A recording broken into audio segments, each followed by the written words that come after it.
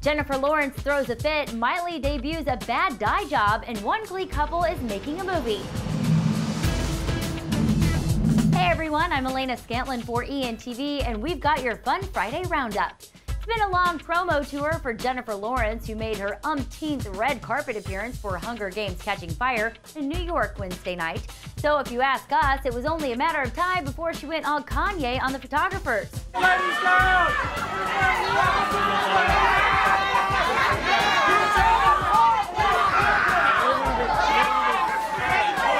Of course, if we know anything about J-Law, it's that she's a big-time jokester, and you can just add this moment to the list of reasons why we can't help but love her. Miley Cyrus has become known for making dramatic fashion and beauty statements, but here's hoping this one doesn't stick. The pop star recently went blonde in the worst way by bleaching her eyebrows, and she revealed the new look on Twitter this week. Why, Miley, why? Well, at least her dog seems to like them. And guess which Glee stars are headed to the big screen?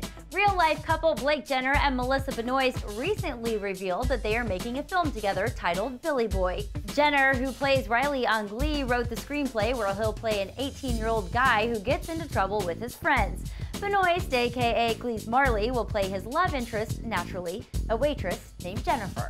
The pair is looking to fans to kickstart their project on, well, Kickstarter. And we're inclined to give them all of our money if the film ends up being half as cute as their video update on the film.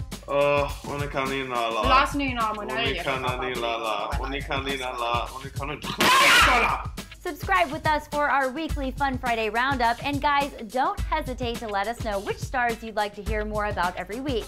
Click here for more uncensored moments from Jennifer Lawrence, and click here to check out which 5 crazy moments we hope happen at this Sunday's AMAs. I'm Elena Scantlin. Stay tuned to ENTV for all your entertainment news first.